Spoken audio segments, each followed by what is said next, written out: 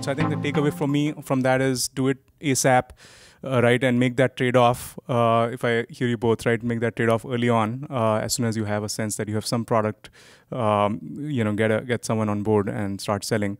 So question then is, who? And we started to talk a little bit about that. One question or one chicken and egg or one cycle is, you want to obviously get the best person for the role, but then when you are really early on, there's a certain caliber you can attract. So a lot of the top salespeople, they want to join things where they know things already work, right? So how do you trade that off? What kind of a person do you get? What level, individual contributor, manager, director, VP level person? What sort of profile are you looking for? Someone who's more hungry, someone who's more experienced? Curious to get your thoughts on that. Yeah, let me know if you want to. No, go for it. I think I like deconstructing problems. I always like to think of, because the blobs scare me. I don't know how to approach it. I don't know. So I have to deconstruct everything. So what is a sales leader like? A sales leader has an art and a science. The process of selling has art and science. Ultimately, the process of selling is not going to change when it comes to how relationship matters. May not happen in the golf course like Shashi said. However, they want to know that this company is going to be there. This person is going to be there when it hits the fan. So the relationship, the part is important. The scale, the science of scale is also important, right? So there is the art and there is the science. Then there is the operational cadence, because it is never too early to understand every single thing that can be measured in the process of selling to figure out what works and what doesn't work, which means there has to be the operational discipline DNA that a sales leader need to have. Now, they don't have to know how to operate Salesforce.com. Trust me, not all of them will know how to create a report or a dashboard in sales. They don't need to do that. They can have someone else to do that. However, they need to really, truly respect what data tells them.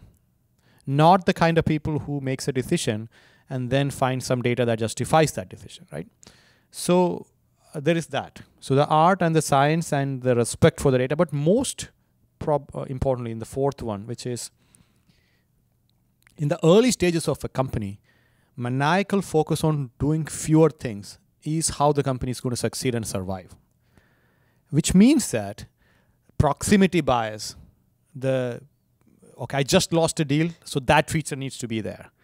I have a call from this large company, so I need to go sell there. I know this person who done well for me in the past, so I need to bring them. This market will not work. That market works. This is to do. This partner, the same approach that works for me. That could be a huge problem, which means that you need to find someone who's a constant learner with very few dogmatic views about what works, what doesn't work. Someone with a really open mind of understanding how to understand what's actually happening in the market and adapt, evolve, and build and customize. So now what happens is you end up with somebody that doesn't exist. Because when you put it all together, it has become something that you cannot find. And that's why... Rarer than a unicorn. Yeah. Now what happens is you end up with thinking, okay, I can't even afford to hire one. Now Sudheesh is telling me to hire more than one people. Unfortunately, I am. But like he said, if you can figure out how to find those multi-purpose talent, for example, a product marketing / SE, to be the sales leader to begin with. As long as they have respect for the process of selling. Because sometimes the challenge with SEs is that they believe that you can sell anything by talking technology. Right? They can feel like an amazing demo should get a deal done. Really good salespeople, they make it so simple that you underestimate how hard it is to make that last yard. In football, 99 yards counts nothing. It is the last yard that makes all that difference. And really good salespeople do two things. Number one, what they do in that last yard, you will never know. Number two, they will always give credit to someone else who actually brought them to that. So they will give credit to the CEO who came and made a presentation. They will give credit to that SE who did that amazing demo, the support person, the coder who actually stayed night and made that bug go away so they can get it done. But don't get fooled. Good salespeople make all of that highlight, and underneath it all, they will know how to extract money. getting that money, because we are not here for goodwill. We're going to sell that product and get paid.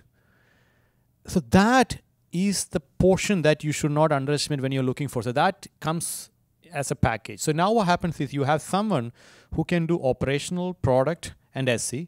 Then you find someone who understands how to learn and sell. So that's where you end up. So in our case, in Nutanix and in Thoughtspot, we were able to find sort of a hybrid sales operations slash inside sales. It's kind of a weird thing, but you can find that. And you find someone who's an SC who understands the product capabilities and limitations, but also respect the process of selling. So those two people together can take the first 10 customers. And after that, marketing has to come in and figure out what worked in those 10 customers and how to do more of it, which is the repeatability around it. So I'll kind of annotate some stories around this, right? So one, I think an interesting point Sudheesh mentioned was metrics. One of the things that we did at Demisto, which I think was fantastic, was literally we got a sales ops contractor with the first salesperson, right? And I think it's not about setting up that sales force. Yes, you can hire somebody to set up that sales force, but I think it's a very good idea for the founding team or the executive team to go through this introspection of, based on our product and our market that we understand, what do we want to measure as success? Is it the length of the sales cycle? Is it the size of the deal? Is it how many months did you take in the POC? And it's very easy for everybody to say is I want the larger ACV and a shorter sales cycle. Of course, everybody wants that.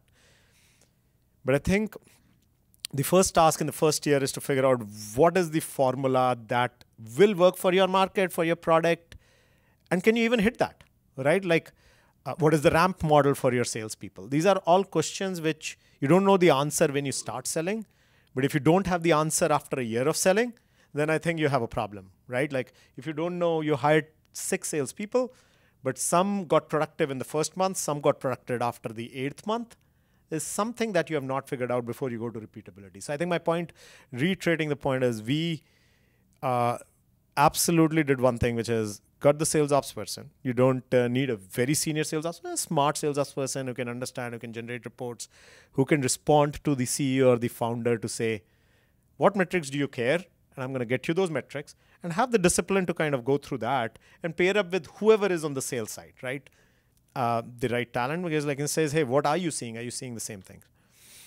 So I think that's one very important thing. And I think the second thing which we did this across disciplines in the company, which was good, is maybe early on, you get the person or the skill set that you don't have right now, right? Again, pairing up an SC, product market SC person with a sales ops and inside sales person.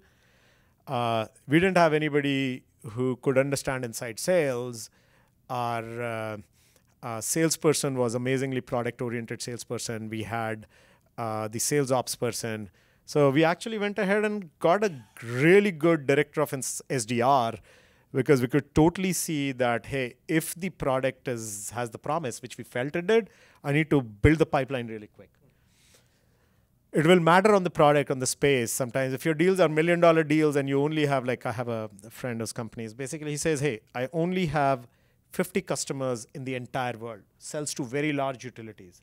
For that product, guess what? He doesn't need an SDR. He just needs sales guys who work on $5 million deals for a year and get to that. Depends on your fit, but I think important to figure out what skill set do you have, and metrics. I think measurement is important.